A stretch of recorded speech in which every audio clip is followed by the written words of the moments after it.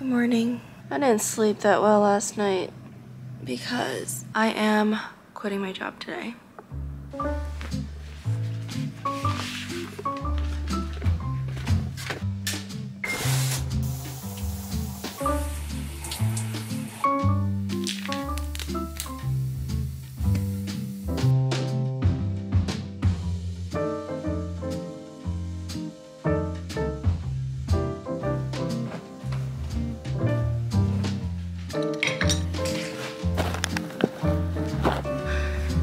I am so nervous right now. Oh my god, my heart is beating out of my chest.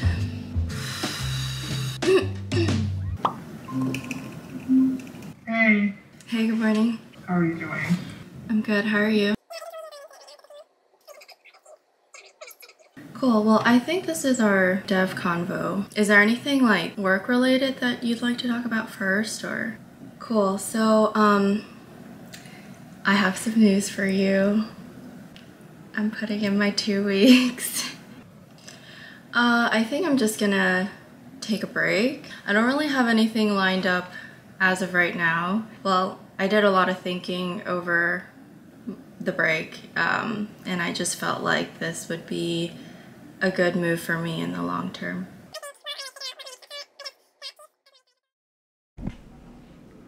Surprise!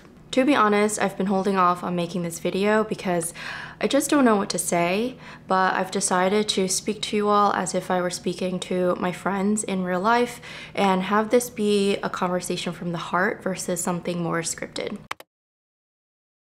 So let's start from the beginning. As many of you all know, I'm a data scientist at Spotify. I've been here for 4.5 years, almost 5 years, and I started as an intern and then I converted to a full-time employee. Getting this position at this company has been a dream. It was my dream job all throughout college, and it felt so surreal to be in this privileged position where I get to say that I did the thing. And for the first, I would say 3 years, it was an amazing experience, probably the best corporate experience I could ever ask for. I think for me, where things started to shift was the past year and a half-ish. I'm gonna keep this portion short because there's a lot of nuances that just happen day to day, and I can remember all of them, but I also don't want to. And the purpose of this video is to not talk poorly about my experience there, because the majority of my experience at Spotify has been nothing short of amazing. But obviously there are reasons as to why I decided to leave, and to leave without a job lined up. For the past year and some change, I've been working on the highest priority project in my org as the sole data scientist for the majority of it.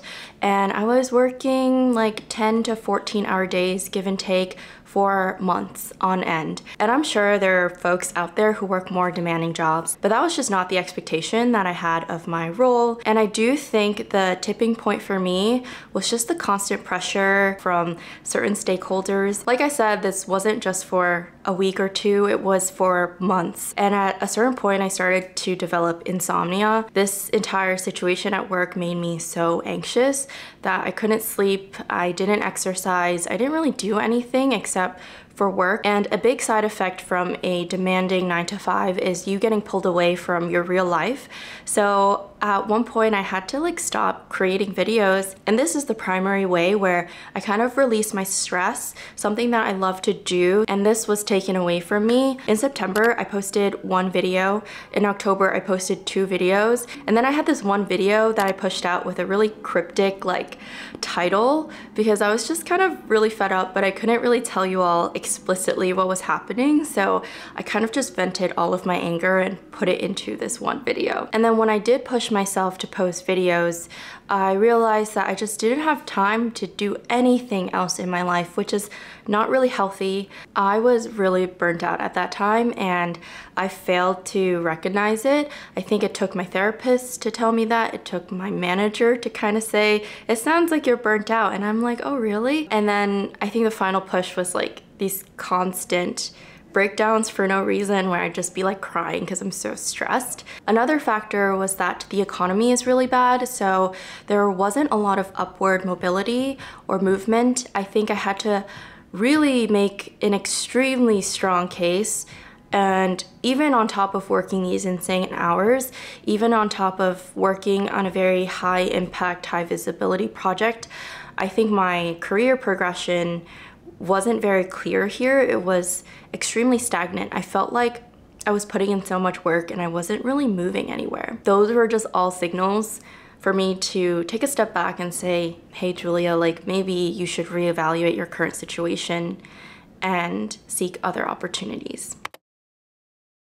So I decided to start job searching around October. The market was pretty bad back then, but I think it's kind of worse right now.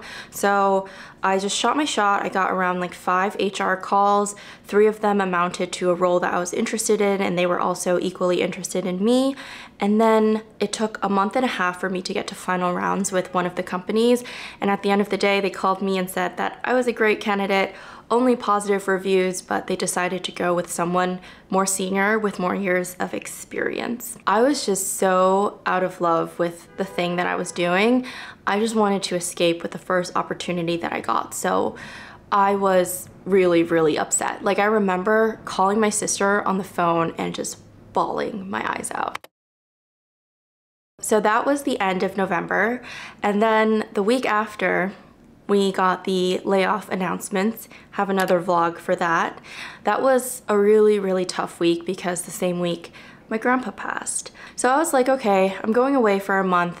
This is not ideal. I wish I had a job lined up and I can just quit and take this vacation relaxed and happy, but that's not the case. So I'm just gonna go on vacation, kind of think through things and come back with a game plan. This past trip to China was just so eye-opening to me because obviously I experienced the pain of losing someone that's very, very close to me for the first time in my life. But also, when I attended my grandpa's funeral, I was able to meet a lot of different people from different walks of his life. And I got to learn so much about his life, not only through the beautiful eulogy that my dad gave, but also through talking to his friends. And every single person kind of met him at a different stage. And they were like, your grandpa was doing this when I met him. Your grandpa was like this when I met him.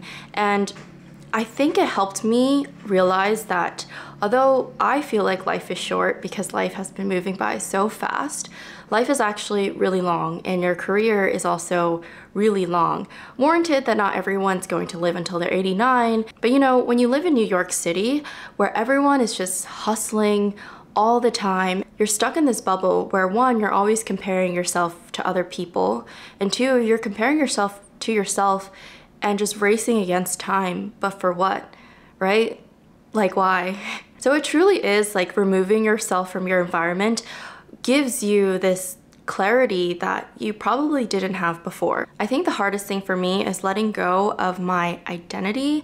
I am Julia, I'm a data scientist working at Spotify, and I'm a YouTuber, and I live in New York City, and on the internet my life looks so perfect. Like it's so difficult for me to lose all of that, you know? And obviously I've grown my subscriber base on YouTube due to the fact that I work as a data scientist at one of the top tech companies out there, and it's really hard to let that go. But through the funeral experience, I've realized that my grandpa lived so many different identities throughout his life.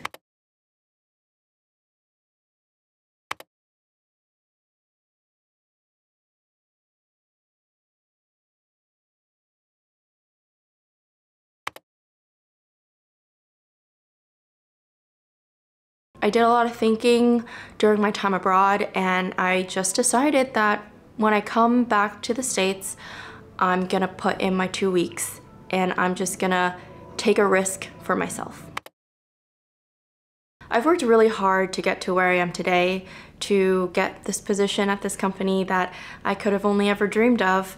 And at the same time, I want to acknowledge how privileged I am. Privileged to get the experience to work at such a big tech company, to have it on my resume, to have a couple years of experience under my belt. Privileged to have a savings account for a rainy day. Privileged to have this platform that could be used to serve as financial support when I need it. Not everyone can just quit their job without another job lined up because they're chasing fulfillment and happiness, because fulfillment is a privilege and happiness, unfortunately, is also a privilege. So yeah, that's basically it. Obviously, this is not ideal. Ideally, I would have a job lined up before quitting my current job, but that's just not the case. I feel like I've put my best foot forward at work to try to salvage things. I feel like I tried my best job searching while working a demanding job, and that just didn't really work out for me. So this is definitely my last option, trust me. I've thought through this so much, but I am making this decision for myself, for my mental health, and I'm really, really anxious and scared, but I'm also really excited. So you might be thinking, what's next? What's next is I'm sitting my ass down every day for a couple hours and churning out those leak code questions. I'm definitely going to start job interviewing as soon as I can. I'm gonna take my time with the job search. Even if I wanted to front load job interviewing and all of those things, I don't think I can because the market is just really bad. So I'm gonna take my time with the job search. I'm gonna give myself some grace and I'm gonna enjoy this period of unemployment, but I'm also gonna work really hard to get that next opportunity for myself. Technically, I don't think that's true. I'm not unemployed.